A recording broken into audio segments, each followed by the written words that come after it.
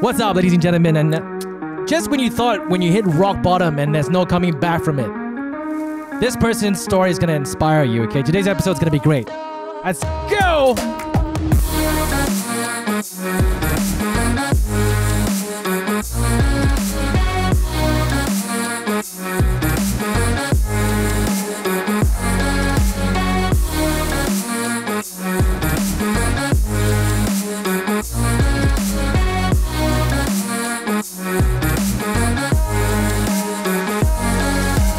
Yo, we got Ryan and Shufei in the house. What's up? What's up, everybody? Hello, everybody. First things first, we gotta celebrate. We got 19,000 cases today. Oh, yeah. I thought you were going to say we're going to celebrate Merdeka tomorrow, but I guess 19,000 cases works as well. Yeah, at the time of recording this is Merdeka Eve. I'm not sure when you guys are gonna listen to this. 19,000 cases going down. Okay, let's be optimistic lah. Little bit. Yeah, you know, let's not just say like, oh, look. Okay. Although I should say that we're still stuck at home.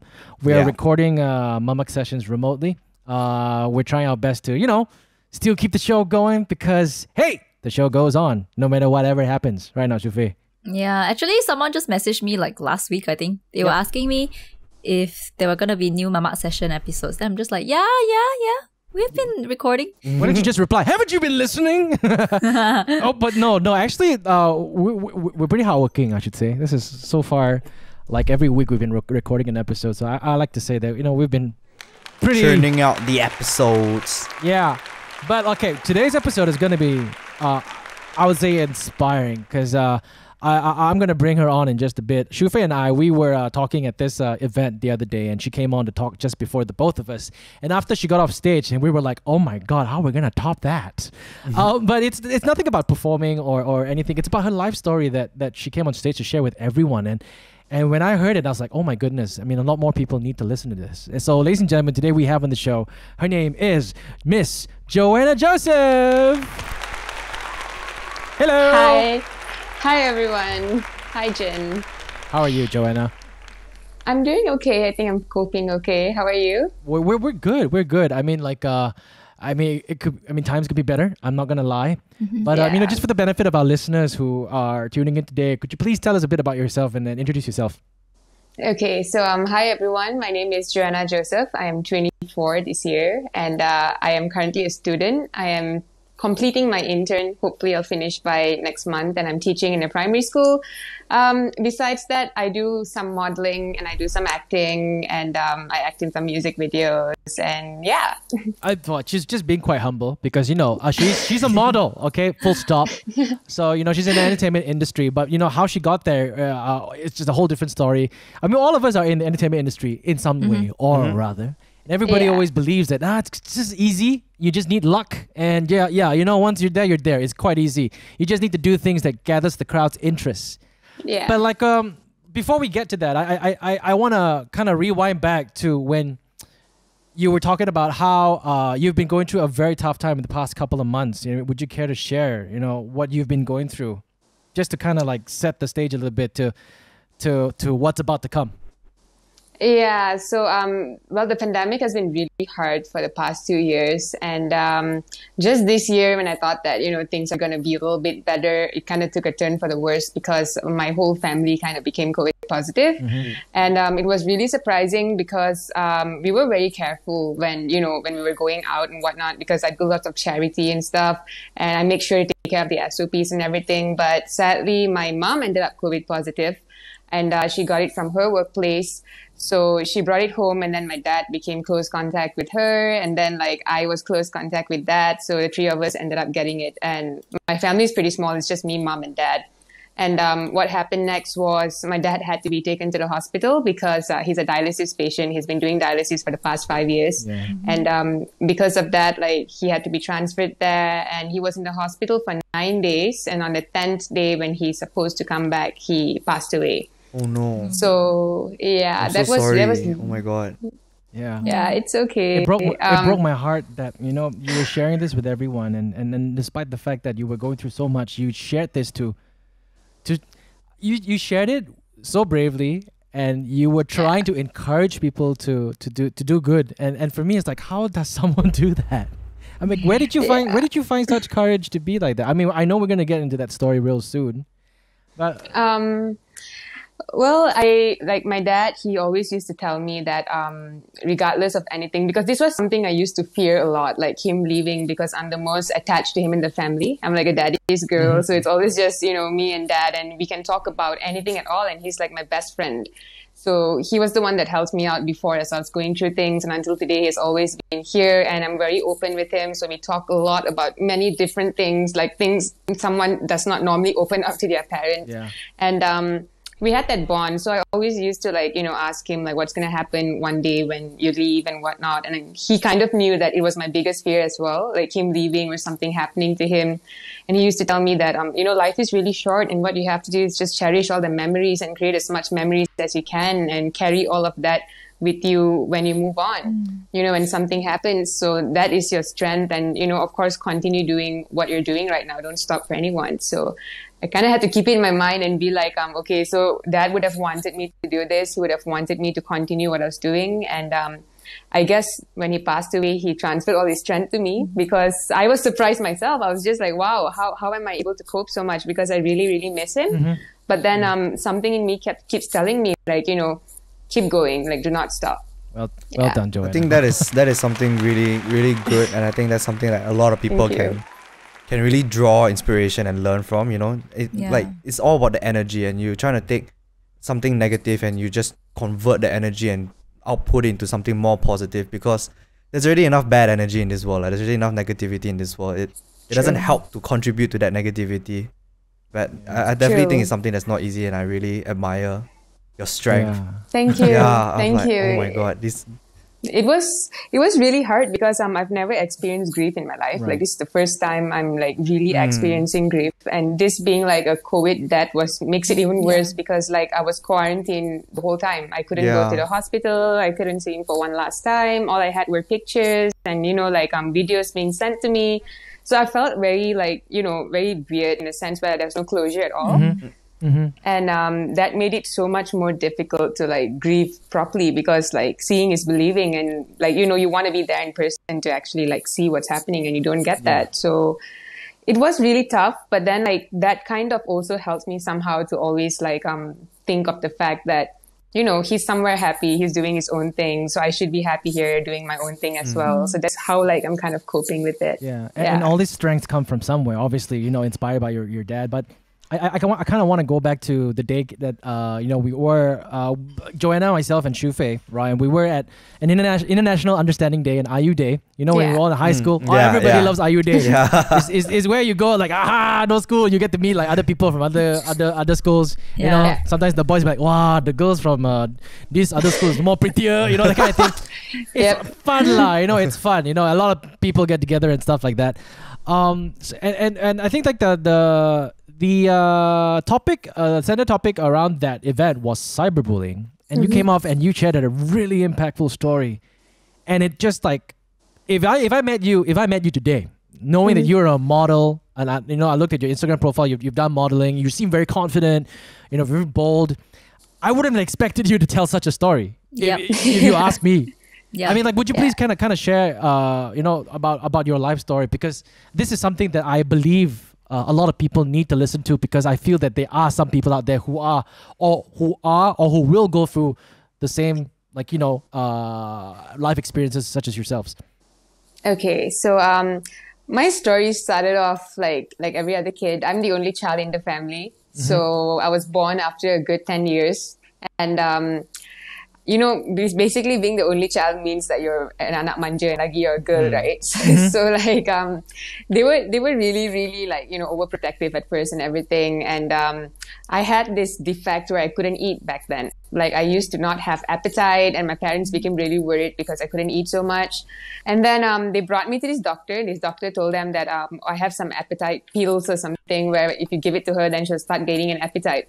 So that was how it started. And then I started having this really ravenous appetite, and I just couldn't stop eating.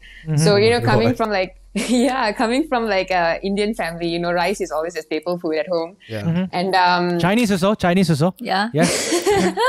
Malaysians lah, you know, every time I put rice on. yeah. So like yeah, like I have a grandma. My dad's mom is still around until today, in fact. And you know, like everyone in my family is a foodie, so there's always like really, really good food at home. And my grandma used to like always put 2 to 3 plates for me and just continuously give it to me all the time. Yeah. And I had like, I can't say no to her or else she'll get upset, you know. So yeah. So I just started eating. And then like my dad would buy bak kut teh, nasi goreng. And you know, he normally buys it for like 5 people and I just eat it all by myself. And he used to be really happy about it. He was just like, okay, she's eating, it's good. But then like that carried on continuously and it went on for a good like maybe 5 to 6 years. And I realized that at the age of 7, right before I entered primary school, I was a good 60 kgs already. Wow. Oh man. Yeah. At 7 years old. At 7 years old. Yeah, okay. That's a bit big, I think, to put it in a... Yeah. So like I was, you know, I was thinking that, oh, this is normal, you know, like because I haven't really met people. Like in kindergarten I was pretty small. Yeah. But then like when I went to like primary school, I was kind of a little big already, but then like my parents never really said anything. And, you know, I was just like the good girl at home, just following the orders and everything. And there was this other thing where I did not know how to speak any other language besides English. So that became like another barrier for me. Because when I went to like primary school, everyone was talking in like Bahasa and then there was like Tamil and Chinese. And I was just like super blurred there because I only knew how to speak English and no one knew how to communicate with me and I didn't know how to communicate with them. So that was the first thing. And the second thing was the fact that I was the biggest girl in school. I went to an all-girls school for my primary school. And all these students were very skeptical on speaking to me because they felt that it was very alien, that I looked very different from them. Yeah. Now, all these girls who did that, were they some sort of like the popular girl in school? Was it every single person who acted It was that like way? every single person. Oh, wow. Okay. Yeah, so like the teachers were also really confused as to what to, you know, where to place me and stuff because they felt that oh, she didn't know how to speak properly, so maybe she should be like in the last class kind of thing. But then I ended up in the first class and I clearly remember like I was just sitting there, I was super blurred, and then like there was this girl who came in front of me and she was just like what's your name? So I just said that Joanna. And then she's like, okay. And the next thing I know, she's writing my name on the blackboard under Nama Bising. I'm not sure if you guys had Nama Bising. Yeah. Why? Yeah. Were you actually like making noise in No, class? No. Wow. I was not. I was just... These God. After nasty you little mentioned girls. After you mentioned that, right? Yeah, now I remember in school last time when the teacher goes out, maybe I don't know what they go out for lah. Whether it's the toilet break, is it okay? Cikgu akan keluar sekejap, okay? Jangan bising ya, class monitor. What you stand in front, it's like you're giving the power to the class monitor. Yeah. Yep. You give them the damn Wow. job. And they start what they put there. Now I'm gonna write your name on the board. Teacher comes back. If the teacher will say, jika saya nampak nama you dekat blackboard, habis engkau. Damn. You know they did that. Oh my gosh. Absolute power corrupts absolutely. You would think the pengetua is the one who will get bullied because he's the one that always, you know, like threaten people, right? Always snitch on the other snitch on kids. people. Yeah, that's why. But no. Yeah. It was bad. Like, you know, it was very, very bad for me because this person was like, oh, I'm going to write your name on the board. That means you're a good girl. So I was just like, okay. Wait, so on top of writing your name, she lied to you that it's actually a good thing to go on your name on the board. Yeah, she said that if I'm writing the name on the board, it means that you're like a good one in class or something. Okay.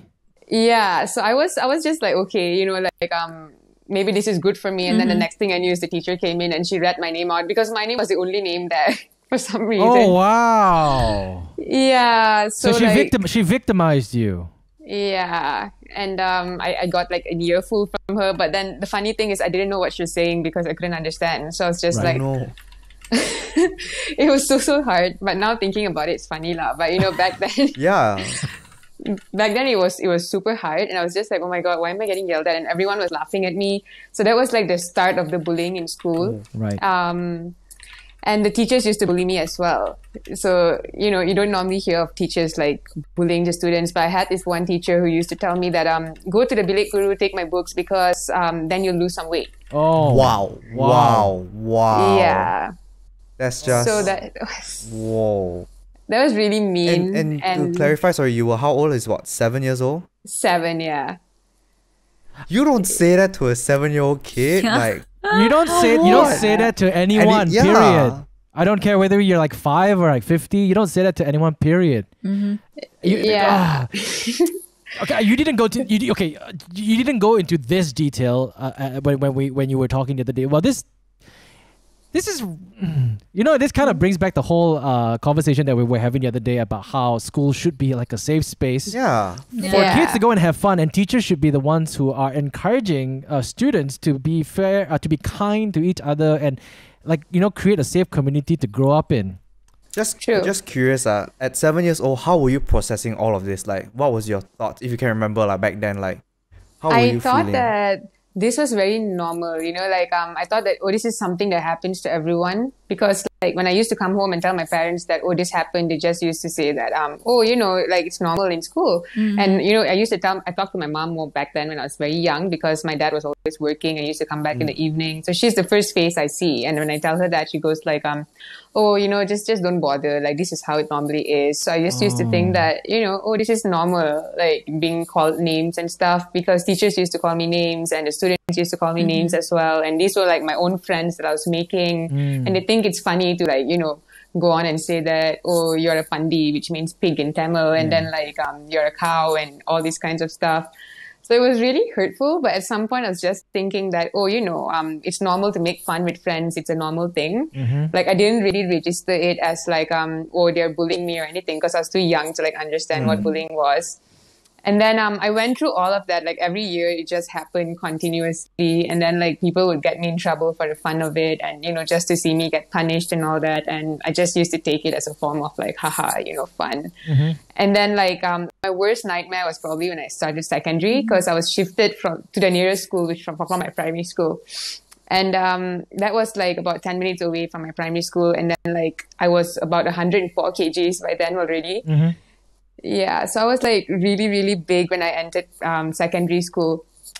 And I remember like my first day of secondary school, there was this time where like I entered, and then there was so many new faces, because it's a new school, right? And other schools are coming in as well and all that. And all my friends were all in different classes, and I was in a different class again. So it felt as if like my childhood nightmare is coming back, where I have to like, make friends again and talk to people. And this was also an all-girls school. And the fact that, I felt this kind of uncomfortable feeling looking at all of them, because I looked so different.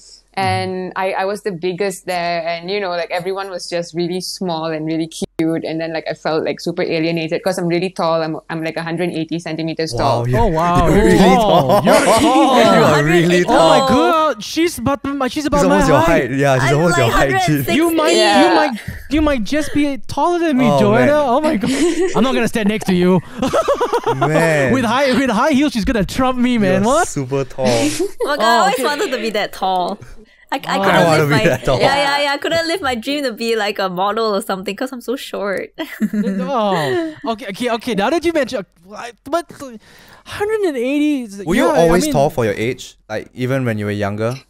Yeah, I was. Like when I was born, the doctor told my parents that she's going to be a really long baby, and she's really long baby. That's actually a good thing. Okay. Like when you're younger, right, people won't think it's like anything, but when you're older, right, I think it's good. You get a lot of more, you get more opportunities. Especially with modeling and stuff. Yeah. No, the reason I asked was just to put the weight into perspective also, because if someone at 180 cm, that's 100 kilograms, is like different from someone who's like 140 cm or 150 cm, 100 kilograms. I was really big. Like I looked really big. Like I was really like, like this muscular guy walking around school. Like everyone. Jin's about 180 cm, but not. I'm about 90 plus. Yeah, almost. So you're looking about Jin's kind of physique. Okay. So you were in a new. Okay, so you went into a new environment, and what happened next? And like I was big, and everyone used to just like get scared of me. Like they used to be like, "Oh, she's gonna trample all of us." So all these hurtful comments were just popping up out of nowhere. Like people I don't know just talking as I walk past by. And then first day of Perhimpunan, I just sat down like everyone else, and it was so awkward because like I didn't have anyone to talk to and everything. And you know, like when you duduk bersila, right, your legs are like that, right? Yeah. And then like we had to stand up to sing Negaraku. I still remember. So when I stood up, my legs got cramped and I actually fell in front of everyone in school. And this was my first day, and nobody helped me up. Everyone started laughing instead, and even the teachers made a joke on stage. Oh. What did she say? My goodness. I heard a few of the students say elephant, if I'm not mistaken, and the teacher was like, sebab tu lah berbadan besar lagi, or, you know, something along the lines on the mic, and it was so embarrassing because I was just in front of the whole school. Yeah, that's so mean. Man. Well, I was called badak when I was in standard 6. I was fat too. I was overweight. And actually, to be honest, okay. I relate to you in a way where when you were 7 and you notice of everyone talking about you and labeling you as such. Yeah. Right? When I was standard 6, I was under the impression that it was normal for girls, like pretty girls, to always hate the fat, ugly ones. And I have come to a stage where, okay, you know what, I'm just going to accept it. This is acceptance. My mom will say, don't worry, when you study hard and you get good grades, girls will come after you. Oh my God, I had that too. In that context, you know, I've learned to like, okay, you know what? I will study hard. I will get at least good grades. So despite the fact that I'm fat and ugly and no girls will like me, hopefully they'll like me because of my academic status. But that didn't help because I wasn't that great of an I wasn't great academically.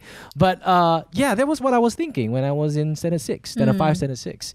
My teachers called me badak. And then that's so mean. The girls called me big butt. When it comes to teachers especially, like these are people who are supposed to know better and supposed to guide the kids, and you know, like sometimes when a student does it, you know, it's wrong and it's not good, but sometimes you can also say they are not taught the right way. So you can kind of label it under that. Doesn't make it any right, but you know, it just shows that you need to re-educate these people and tell them and teach them what's right and wrong. But the fact that the teachers are doing it, I feel is quite detrimental to the education. But I'm very curious though. Sorry, Shufei.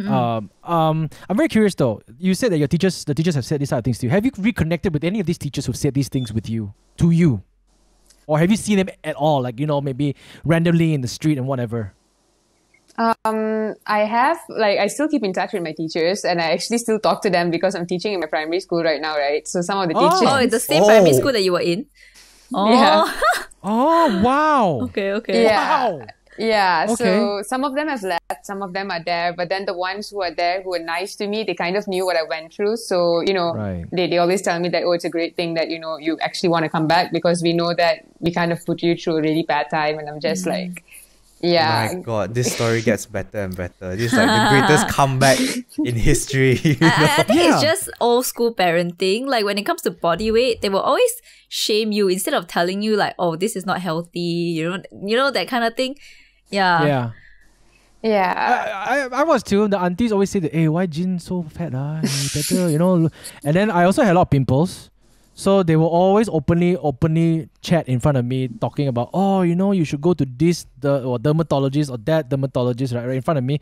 And it made me feel a little bit more like, oh. I feel you. Then they will also compare, you know, my cousins lah. My cousin's damn handsome, bloody idiot. I love him. I love him to death. Okay, he's one of my closest cousins, but something, you know, you know, they will shoot, you know, my son, this and this and that, you know, like Shufei mentioned, old school parenting, and it's. But I feel with parents and grandparents is you cannot win lah when you're too fat. It's like, why you so fat? Go slim down some more. When you're too skinny, why you never eat enough? It's like same. Habis. Yeah. For me also, like because I'm skinny all my life, right? Like a bit too skinny sometimes, you know. Then people like my aunties and all, they'll be like, oh my God, you never eat properly, is it? You got parasites in your body, is it? Why you cannot get fat, you know, that kind of thing. Same thing. Yeah, I cannot win. Yeah. Really. I experienced that like during weddings especially because like, you know, we had I always used to get like all my aunties coming up to me and be like, hey, you put on weight already. And then during Christmas, hey, you put on weight already. Even in church, you put on weight already. And I'm just like, stop. Yeah. Why? Okay. Yeah. So, sorry. I know we dabbled like really like way off. So you were in the school and you fell down, and then, you know, you had these names being called at you by students and also teachers as well. Then what happened? Like how did that make you feel at that point in time? That made me feel embarrassed. I felt really, really embarrassed. I just felt like, oh my God, it's my first day and I'm already like blundering it, you know. And I got up myself and I went to class. And then like this was the worst part because like in a new class you have to find a place to sit, and then like everyone's just making friends and sitting with someone. And when I entered class, like everyone was already sitting with everyone because they already left me and went beforehand, and I was the last to enter. So we had this whole like everyone was just staring at me, and I'm just like, oh my God, I feel so anxious. And I entered, and there was this one place at the back, and I just went and sat there alone, and just no one wanted to sit beside me because there were late students as well. But then when the teacher said that, oh, there's a seat beside her, no one wanted to sit. So it kind of made me feel like, okay, I kind of know like where this is going already, and I know why, because it has happened before. And it was like that for the past, I think, 1 or 2 weeks, where like I tried to, I attempted to like talk to people and stuff, but then they would just be like, looking at me up and down. And then like I had people who were like holding like my book at the edge when they were giving it back to me, because they didn't want to touch it fully. And then like they were saying it like, oh, like fat people carry diseases, so we shouldn't like hold anything. And they just held it like that. They threw it on my table. So it was very, very sad, because I felt that this is when I started feeling a lot more than my primary school. I realized that, probably it's because I became mature a little, and I kind of felt that, oh, this is what it feels like to be insecure. This is what it feels like to be, pushed aside, and all of these feelings. And another thing that happened in high school was just that the fact that people used to come at the back of my uniform, and they used to just like try to check and see on what size I was wearing. So when they couldn't find it, they used to ask me like, oh, you didn't buy your clothes, right? You stitched it. And yeah, that was the fact. I actually stitched my uniforms because I couldn't find like, a size for me because I was that big. And that used to be another factor where they make fun of. And when I stood up in class, people used to go like, hey, sit down. I can't see the whiteboard. You fat person. And, all this kind of terrible stuff. That's so terrible. Yeah. See, being in an all-girls school, people might think that's very fun, but no. actually women can be I can imagine. terrible. But okay, what was your coping mechanism at that point of time? I used to write a lot. Like I still write a lot until today, and I used to write a lot back then in my buku diary. This was something I practiced ever since I was in primary, because I think in primary we had this thing where we used to ask our friends to write biodata in our book, right?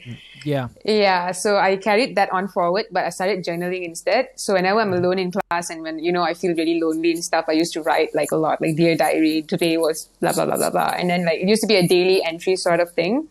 And I finally made a friend, I think after a month, because she shifted from one class to another class, and her name was Azlina, and she's my best friend until today. So she also became a victim of bullying because of her size and because of how she looked like. She was also plus size, and she was dark skinned. So a lot of people used to bully her for that and call her like names, like awful, awful names. And then like teachers in the class always hated us because we were always together. We always had each other ever since we found each other. And the whole class kind of went against us, and they used to like, last time they used to bully us separately, and then started bullying us together, where they'd be like, oh, look, 2 elephants walking, or oh, look, 2 this and 2 that. So that happened. And we were coping because we had each other, and it came to the point where like whenever I feel like I don't want to go to school, I have to like inform her and tell her that I'm not coming tomorrow. And then there are times where she would not go as well because she was so scared to go alone and get bullied. So she would stay home if I stayed home, and it was vice versa. This was going on a lot. Okay. So there were days that where you like legit just was like, you know what, I'm not even gonna think about going to school. It's not because you're sick or anything. It's just you didn't want to cope with that stress of people bullying you every day. Yeah, wow. It gets worse like later on, because like how my story progressed was actually quite scary, because from getting bullied in person, I started getting bullied online as well. I think I also mentioned it to Jin the other day on what happened to me, the whole sexual harassment thing. So what happened next was I figured that I wasn't going to be making friends in real life because no one liked to talk to me, and everyone just, pushed me aside. So I decided to open a Facebook account. And I think that time Facebook was the thing, because like, we didn't have like WhatsApp or Instagram or anything. Like Facebook was the thing. And everyone was having Facebook. So I was just thinking that maybe I should give it a shot. Maybe people online would like, accept me more than people outside. So I did an account, and I had like really cartoon pictures and, all these kinds of stuff, because I was so insecure to put my own picture. I was so scared that someone's going to like, say something nasty. And then later on, I felt a little confident to like, post a picture of myself. And throughout this whole phase, I was also actually depending a lot on music. And I think that Jin kind of knows this because I'm a huge Justin Bieber fan. And Linkin Park as well. And Linkin Park as well. Linkin Park was my go-to growing up because Chester. I didn't actually, to be honest, I didn't realize that he was singing about depression. But for me, it was I just screamed along with the music that he was singing, and that made me feel great. Yeah, seriously, it may sound stupid, but I did it alone in my home, and like maybe with like a bunch of friends, like two of us, like we would just sing. And that's where I like okay, when I went to secondary school, I had a better growing up. I had a better experience in secondary school because the teachers were really. They were all retired teachers and they were all very motherly. And then when they see something not right, they will really nag you until you won't do it again. So that's how it is. I think that's where I was really fortunate to be able to discover music. I played in a band. I performed in front of a group, and that made me become a little bit more confident in sense like, okay, I'm not ugly, I'm not fat, I'm not, there are some girls out there who think I'm cute, that kind of thing. You start to open up a little bit, you know what I mean? Back from the statistics where you think that all girls think fat guys, short and fat guys are ugly and stuff like that. So yeah, that's where I started to open up. So again, I relate so much to what you've been through. It's so scary that it's like as if like I know, but I don't want to steal away that thunder from you because you have you were mentioning. Wait, but at the time, right? Who are your friends on Facebook? Like, were there people in your school? There were a couple of people from my school, but most of it were like Believers and Linkin Park fans. Because I tried to like reach out to the fandom as well. I started off with Justin Bieber when I was 12, and he was someone that I really like leaned on a lot because of his music and also because of his story, like how he progressed from being nobody to somebody, and that really inspired me. So like I used to be a Bieber crazy person until now. I still am. I'm not gonna lie. Although I'm 24, shamelessly, I am a huge Justin Bieber fan. But he kept me a company, meaning that I could listen to his music and stuff. So I was thinking that, okay, maybe Believers would be like more open to talking and more friendly and whatnot. So I started this like adding spree on all this Justin Bieber. I just typed Justin Bieber, and whoever that had the name Bieber at the back, I just used to add everyone. Yeah, because my name used to be Joanna Joseph Bieber on Facebook back then. Okay. Yeah. So like I started adding people, and then like random people as well, like normal people and other schools and stuff. And that was how I started like socializing a little online. And it was okay, but then it was really scary because like, when you're talking to a stranger for the first time, like the first time you ever use Facebook, you just don't know who that person is, but you just want to try and make friends. And that was what I was doing. And then like I made a lot of friends. I was very happy online initially. It was just nice to be able to talk and relate to like people with the same passion as you. But then I met this like one guy on Facebook. So this is just where like all the problems started. This guy, he was from JB, and he was really friendly and like very, very nice. And he was just talking to me and a couple of my friends from my school as well. So like people from my school as well knew who this person was, with all the gossip and everything. And then what happened next is I started speaking to him on the phone and texting him, and we started having like this really, really good friendship with each other. And then he comes forward to tell me that he likes me. Right. So I was very skeptical about it. I never had a guy tell me that, I like you and stuff like that. So it was very alien, but some part of me felt really happy because like, wow, someone likes me, like for once. And in school, we used to have this like, during recess, we used to sit down and talk, and then all the girls would be like, oh, my boyfriend and this and that. And then you'd just be like the odd one out there, like, I don't have anyone, And that becomes like a bullying factor as well. Like they used to tell me that, oh, no one's ever going to like you because you're too fat and ugly. They would run away. And you think it's funny saying that, but then like, it's not. Okay. So when this guy told me he liked me and everything, I was like a little happy. I was just like, hey, finally someone like me, like, And he proposed me. He asked me to be his girlfriend. And I told him I'll take some time. So I went back to school and I was like trying to talk to my friends about it and ask their opinions. And then they started saying that, oh, the reason he proposed to you is because like he never met you in person yet. If he sees you in person, he's going to run away. Right. Yeah, and all of these. So I just told myself like, okay, why not? Let's just give it a try. Let's just see what's it all about. And we got together in a relationship. So like this was when I was 13 years old and I was like really, really young. So I didn't know what I was getting myself into. But then I was just happy that there was just, like someone I could talk to and, someone that I could like call as my boyfriend kind of thing, like a puppy love kind of thing. And this is an online relationship. Yeah. Okay. Yeah. And he was way older than me. He was like 18 at that time. So there's like this huge age gap going on as well. Whoa. Okay, so you Yeah. didn't know how he looked like as well? I knew how it looked like, but I've never like met him in person until today. Okay. All right. Yeah. So what happened next was like he went for this national service back then, and he told me that like I'm going for national service, so I won't be able to use my phone so much. I'm gonna get it back like only once a week and stuff like that. So I was just really like sad because like my favorite person is going and I have no one to talk to and stuff. So I told him it's okay, we'll work through it. And the next thing I know is that after he went for national service, he started behaving like a creepo, and he started like telling me all sorts of like sexual stuff, which I didn't really like knew of because I was so young, right? I didn't know anything at all. Yeah. And he told me that, have you tried this? Have you tried that? And I'm just like, what is that? And then he told me, oh, you need to do this and you need to do that. And I was afraid. I was so scared. I just didn't know what to do and who to talk to about this because this seemed like a very taboo topic at that time. Yeah, you don't talk to your parents about it, nor do you even talk to your friends. How long were you guys together until he went to NS? About a year. Okay. Like, A year? A year-ish. Wow. Almost a year. Like maybe about 8-9 months. Was there even, okay, you talked on the phone. Was there video call or back then or anything? Yeah, there's one time where we Skyped, and most of the time we just MMS each other because like to send anything, we can't really use WhatsApp. So it was all page stuff. And the worst part is also I used my mom's phone to do that because I don't have credit. So she kind of had his number, and he had her number as well. And she spoke on the phone once to him, but then that just as a friend kind of thing. Mm-hmm. So he went to NS, and then he started behaving really weirdly, and then he started asking me for nudes, and I told him that I do not take pictures of myself badly, and you're asking me for a nude picture. That's just very weird. And then he told me that, so you don't trust me, and all this emotional manipulation thing just started. And he said that if you don't give it to me, that means you don't trust me. That's the first thing. And then the second thing, he's like, if I break up with you, you're so ugly, no one's ever gonna love you like how I loved you.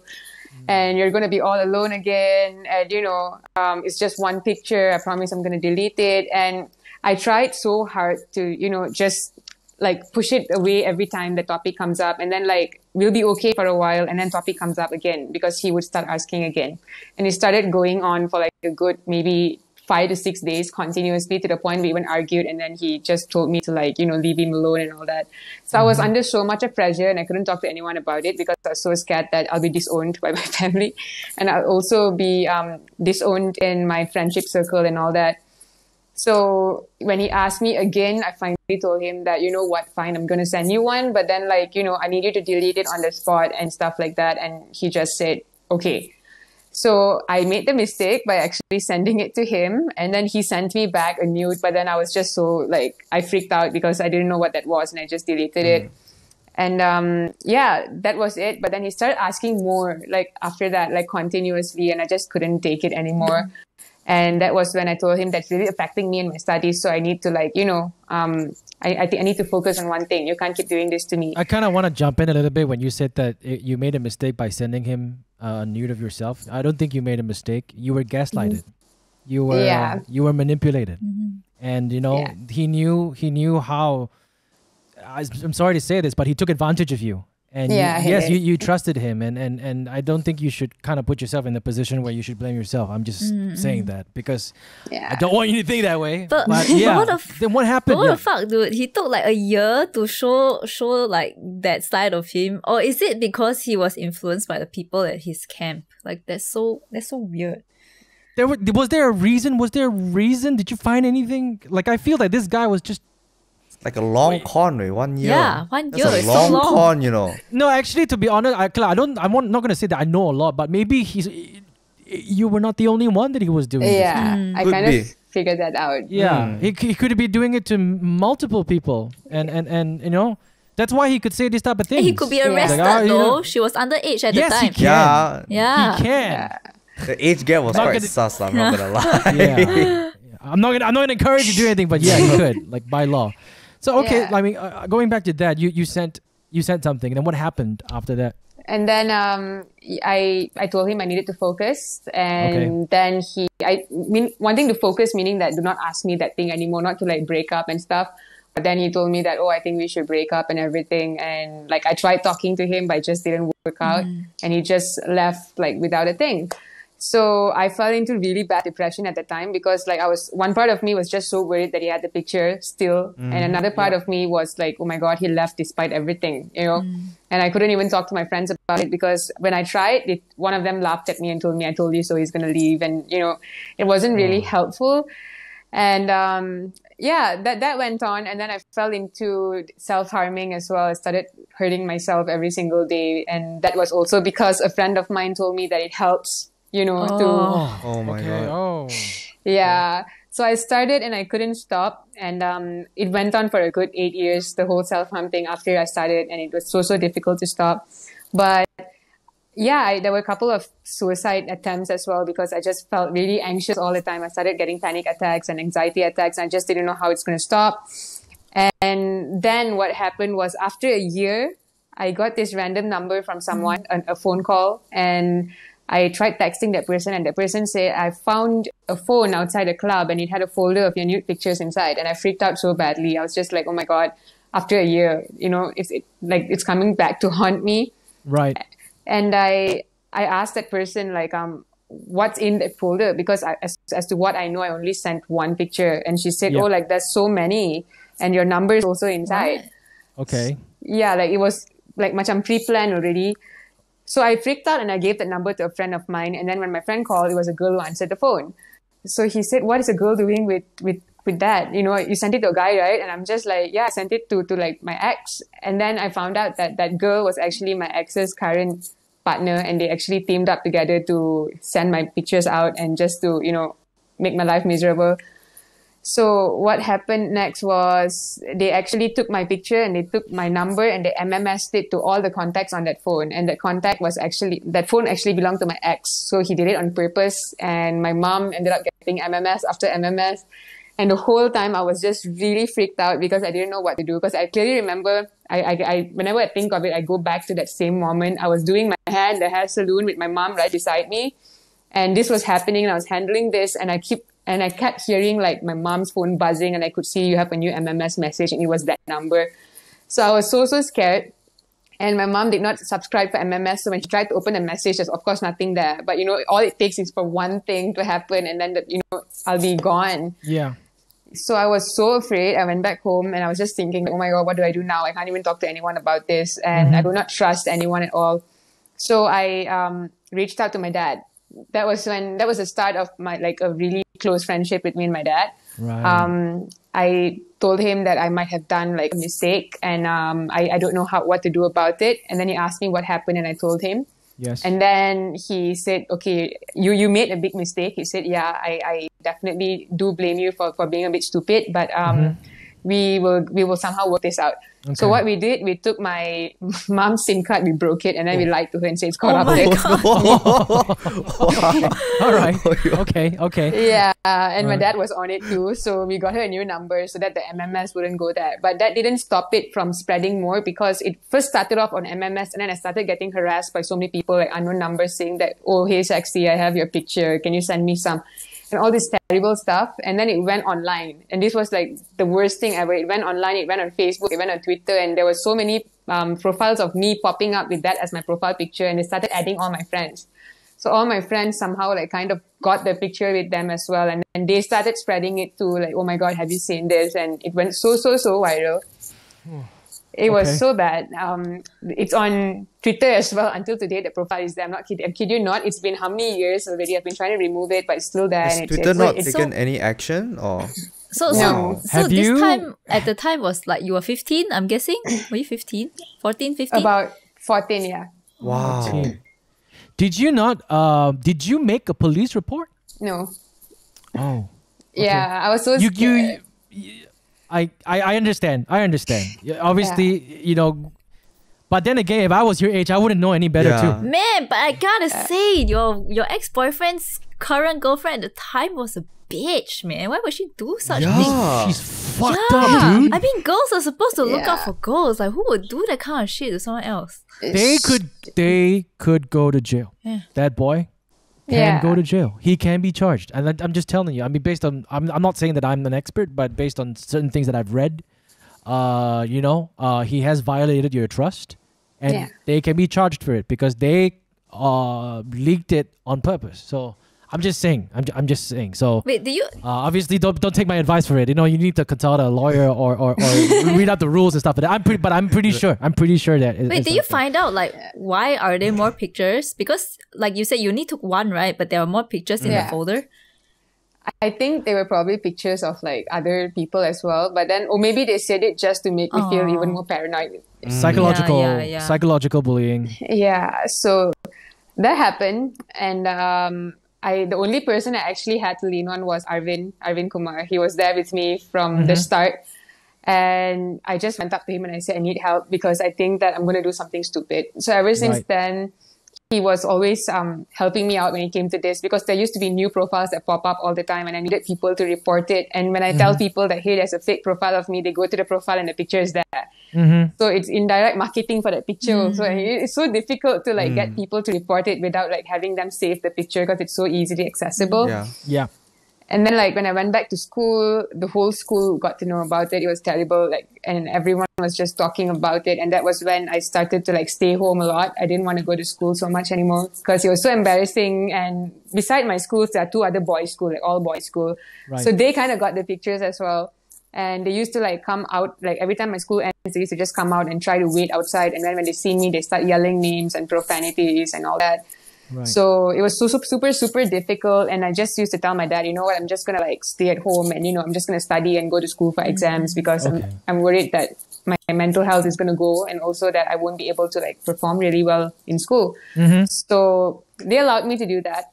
And believe it or not, this happened until the age of 17. Like the whole picture kept circulating nonstop. Like every time I think it would just stop or die off, it kept coming up. Like someone kept bringing it up over and over and over. Like there's no end to it. Okay. And then in the year, I'm not sure what year was it, but I was 17, and this was a day before SPM. This was like after like my weight loss journey happened. So this was the period where I was at home and I was just thinking that my life needs a change. Okay. I can't be this person anymore. I feel like doing something for myself because I feel like I've hurt myself enough over the years. And as I was staying home a lot, I told my dad that I'm going to start dieting and working out because I think that I need a diversion of my mental thoughts and everything. And he told me, okay, go for it. So he was the only one who actually supported me throughout my whole dieting and working out process. Like my mom and my grandma was so unhappy about it. They were like, oh, she's not going to eat anymore. Yeah. But dad told me like, no worries, just, ignore them. Like, I'm going to get you a gym mat, dumbbells, and, all you have to do is just study at home and then work out, do something that makes you feel a little better about the whole thing. Okay. So that was when I started working out and dieting, and I was really happy about it because I was away from all the negativity much. I didn't really get exposed to my friends so much, and I stopped all my tuitions as well. So I used to do that every day, and in 1 week I lost about 1 or 2 kgs, and to see progress every week, it was really amazing. Like I felt like, it was a good feeling. So I lost from 104 to 53 kgs in a matter of 6 months to a year. Oh. What? That's a lot. Yeah. That's crazy. It's amazing. Oh my god. That's respect. amazing. Yeah, respect. Yeah. That's amazing. Mad respect. That's insane. That's about 10 kilos a month. Yeah. Yeah. Wow. So I came back to school as a new person, and everyone was just like, oh my god, who's that? They girl? couldn't recognize me. Yeah. Because it was a whole different change. Even my face changed to the point where people always say I did plastic surgery and whatnot. But then this is just my face. I don't know how I changed. I just did something and it worked out for me, and I did it the healthy way. So in school, teachers used to come up to me saying that, oh, which drugs did you take? Did you go for liposuction and all this? And Teachers. I felt teachers, yeah. Oh man, this school. I swear. I remember my Wow. my math teacher calling my mom up to ask her if I was in drugs because when I was in Form 3 I lost a lot of weight, but not because I exercise. Okay, maybe exercise was a contributing factor. It's because suddenly I grew taller. Okay. Same input, same intake of food, but I grew Yeah, you got taller. So stretched out. yeah, I got stretched out. So much so I called my mom. Is he on drugs? I It's swear, oh. all the adults, right? They really don't know what is Yeah. puberty. They just take Yeah, and they always Yeah. don't believe in dedication. They think that there's an easy way out for everything. Yeah. Yeah. You know? So yeah, that happened, and then I was doing so much better after that. Like, you know, I kind of like made I kind of forgave myself back then, and I told myself that okay, what happened has happened. There's nothing that can be done to change it, but I sure did learn a lot from it, especially at that age. And you know, I'm not going to repeat it. I'm just going to be very careful. I'm going to focus on me. So when I lost all the weight, I went back to school. I felt like a better person. These people came back again. With the picture again, and this time it was a day before SPM. I remember I was studying at home. I was just preparing my notes and everything, and then I got a phone call from my friend saying that someone spray painted my school wall with red paint, and they said very nasty words like Joanna's a porn star. Dia punya tete macam ni. I'm not kidding. It was so bad. It was so bad, and it was like public, like meaning that everyone can see, whoever that is using that road can see whatever that's written, because it was super big. And I was told to come to school with my dad, and then the school also kind of blamed me for it. They said that, oh, you did a mistake, and you know, this is your fault, and now you have to buy new paint and paint back the school. What? Yeah. This is ridiculous. It Oh my sounds like god, I'm getting mad. It I'm getting sounds so like mad just hearing it. It sounds like I'm listening to a plot of a movie, man. Like, Yeah, this is ridiculous. The school actually blame you and asked you to and your dad to Yeah. get paint to paint up something that you didn't do at all. Yeah. Oh my lord. Man, I don't even want to ask the name of the school. I'm just My school. Yeah, we don't have to we don't have to talk about the school. I don't want to put I don't even want to bring it up. We don't have to. People, if they know, but this is why I feel that why isn't Malaysian schools a safe place to go to? I'm not saying all schools are bad. I'm not saying all schools. Sorry, I'm not gonna say all schools, but there are some schools that it's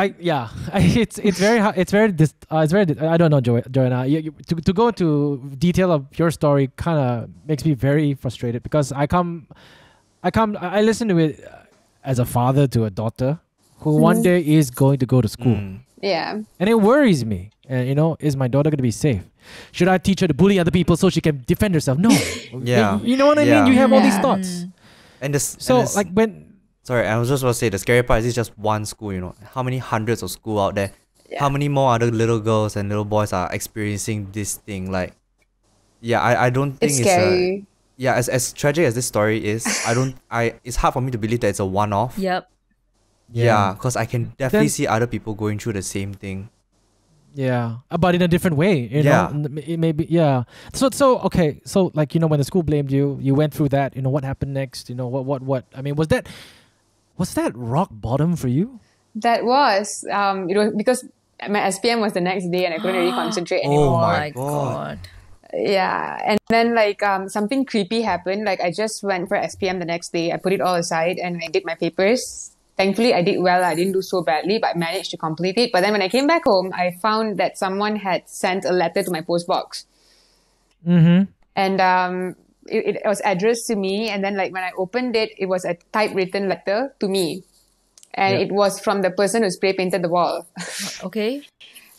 And that person said that, hey, Joanna, I'm sorry for doing that. You know, like, I joined them because they really hated you, and they hated the fact that you lost weight and that you were slowly like venturing into modeling. And we also wanted you to fail in SPM, which is why we did that. But then like karma is hitting us back now because my brother's currently in the hospital, and like he's like, you know, dying, and I need your forgiveness and prayers to like make sure my brother comes back happy and healthy. And the worst thing was this person said that, I'm your friend, I have visited you, I'm quite close to you, but I'm not going to reveal myself. Oh my god. And until today, I have that letter with me until But today. do you know who she But is? until today, Or he? No, I don't know who this No? person is. Wow. I hope that person is listening to this. That person's Like, for, can I say it? I Say want it to lah. say it. Person's for me, it's like person's the only reason that person asked for forgiveness is because something bad happened to them. Yeah, what if nothing It happened? wasn't true like a realization of that they messed up or they did something bad, and it's like, you know they're a what? selfish coward. Yeah, like it's not like I Yeah. messed up, I should apologize, you know? It's just like, oh man, something bad happened to me. Maybe it's because I did this. Let me try and fix it that way. Man. Yeah. How shitty of a man. person can you be to try to ruin someone's life because you think like, oh, they're finally doing better? Like, who does that, man? I got a shock myself because that was like the most extreme I've ever seen anyone in my entire life go to. Like all the effort to just make someone fail in. Yeah. And the fact that he or she said that she was close to you, like you were friends. Like I Visited you I would before? doubt who in my circle have the balls to do this kind of thing, you know? Like, oh my god. Yeah. Like a lot of people, like when I have friends, I normally invite them over. Then like we have like tea with my dad, and you know we have like this bonding session kind of thing. Because my dad always tries to bond with my friends and you know be a father figure to them as well.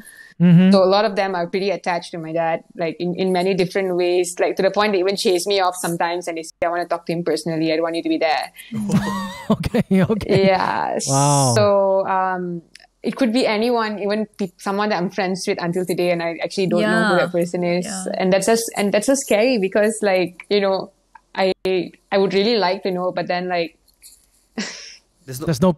I don't think there's a point for you to Yeah. know anymore. yeah, And I believe that when the time is right and that person comes up to you and owns up to it, I think you will look at it differently. yeah, I kind of feel that you have kind of gone past that stage. I would like to think, because like look at you now. You're a confident person. You are doing non-profit orgs to help people. I mean, like, okay, like even before we get there, so that was probably rock bottom for you. What happened after that? You know, did it go worse, or did you kind of see an up climb to you regaining, you know, yourself and being better? I did. Like after my SPM, someone told me, one of my seniors in school told me that I should try out modeling. So I was just like, what is modeling? And then they told me that it was just like, you know, wearing clothes and just posing.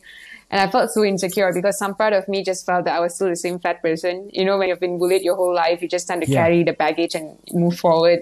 And although I was not fat anymore, every time I look in the mirror, I just feel like, you know, I'm fat.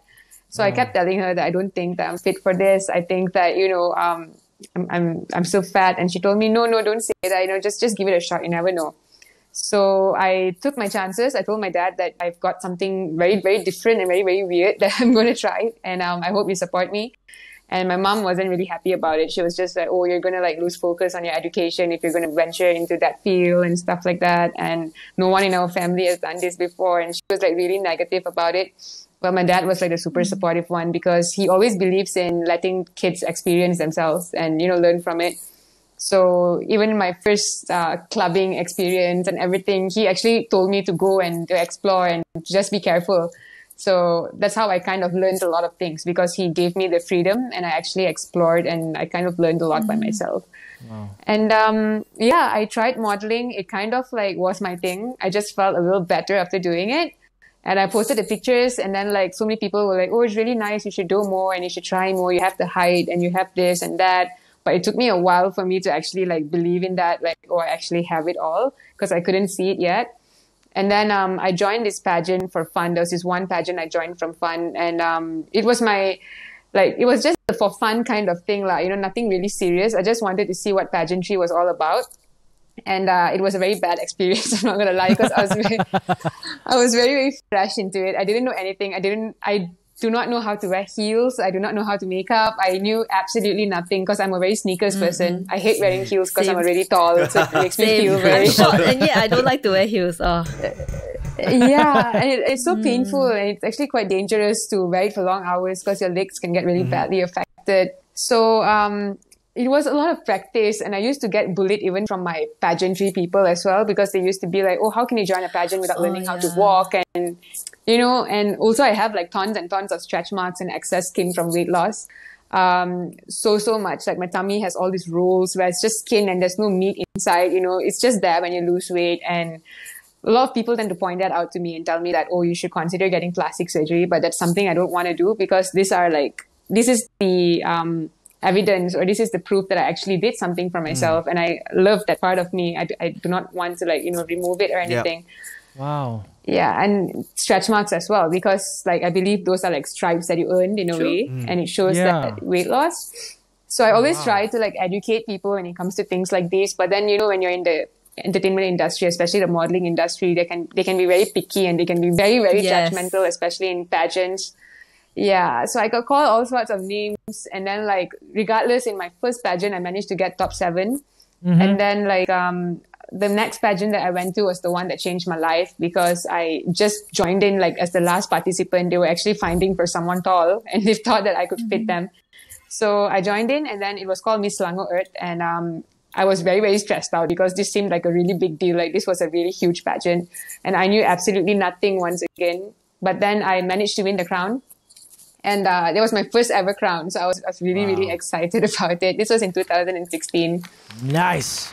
Yeah. So after that, there was a lot of responsibilities that came together with it. Like they kept telling me that, oh, now you're representing Selangor, you know, so you have to do a really good job. And then like my manager told me, why don't you just speak about your weight loss story?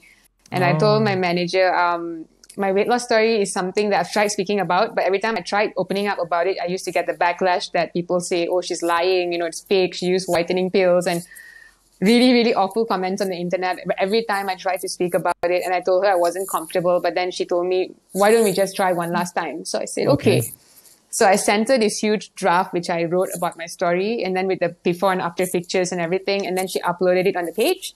And to my surprise, within an hour, it went like 5,000 shares, 10,000 shares. And it went super, super viral. I did not expect that to happen. And then like Astro Avani, and there were many, many platforms that shared it, including Lad Bible and Unilad.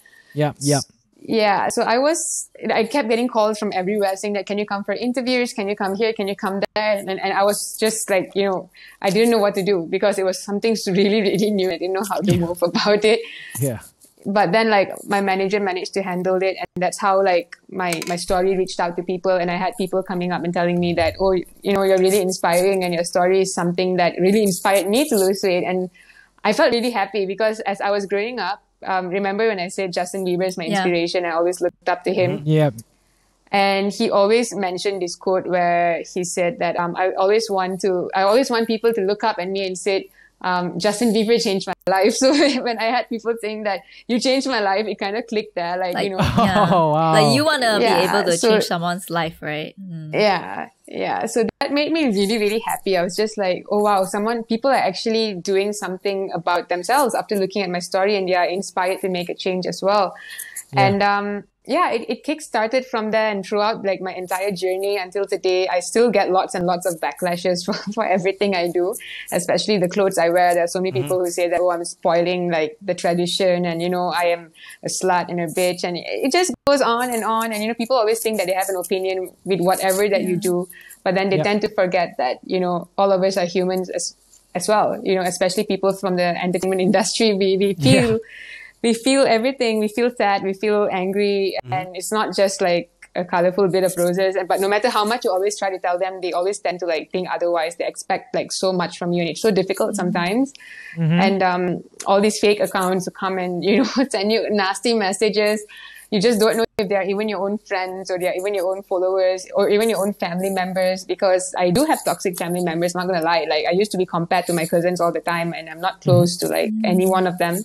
It's always just been me and dad, which is why when dad passed away, it really, really made me sad. I was just like, oh my God, how am I going to do this? You know, like, and instead of being upset about it, I was nagging him even when he passed away. It was just like, you left me alone, and when, what I'm going to do, I'm all alone. But then there was just this like really calm sense of relief that, you know, now it's my turn. It felt like, okay, he has passed like the baton to me, and it's now my turn to like carry his legacy and stuff like that. So that kept me going. But regardless, even during Dad's passing, after Dad's passing, I still had so many people who send me horrible messages, because I used to get messages that said, you should kill yourself, you know, we are going to come to your house and kill your family. Like really, really terrible hate messages. I think I shared it on the IUD as well. That was just like a small thing, but I have like tons and tons of like essays of how they want to kill me, and, you know, how they want to kill my family and all that. And it gets really scary sometimes. So what I'm trying to do now is I'm just trying to advocate for many things as much as possible. I try to speak about things that people don't normally speak about, like my sexual harassment story, about my mutes and stuff like that. It took me so long, because the first time I spoke about it was last year, and I've never opened up to anyone about it. But I told myself that, you know, this is something that women should know, especially because a lot of women tend to get themselves into this, especially now with all the Telegram groups coming up with all this porn stuff. Yeah, and a lot of my friends personally have also gone through it, which is why I thought that maybe if I shared my part of the story, people out there would be able to relate and they would feel that they're not alone. And they could also take measures like making a police report, which I never did before this. And, I tried guiding them into it. So that went really well. I had so many women who came up to me and told me that they're going through it right now, and that they have never spoken about it. Some of them who are going to get married next month and they're so afraid to even tell anyone because the pictures are still out there and all that. And they come and ask me, like, what do I do? And, can you come and help me talk to my husband? And I go like, oh my God, how do I do this? But, because it's not my place to do that. It has to come from you. True. So I try to speak about it as much as I can. And sexual harassment, sexual topics, sex education, you name it. All of these topics are something that I really, really stand for, and I believe that should be advocated, especially in schools and whatnot, because that's where it all stems from, especially sex education and whatnot. 100%. So that's how my life has been. And there are a couple of other stuff that happened, but then it's a lot. It's very heavy. Joanna, I think you've given us a lot to learn from. I just one question I want to ask now. Being where you are right now in your current position, and you look back at yourself, your 13-year-old self. I know this may sound like a cliche question, but how would you advise yourself, your 13-year-old self today? Wow, I would give her a hug first. Okay, that's for sure. Yes. Yeah, I'd give her a hug, and I'd tell her to stand up for herself, because that's something I never really did back then. I was always so afraid of people and what they would say, and I was always trying to fit in instead of trying to be my own person. And I would just really tell her to love herself regardless, and that people make mistakes, and it's okay to make mistakes, because that's how you learn from them. If you don't make mistakes, you don't learn.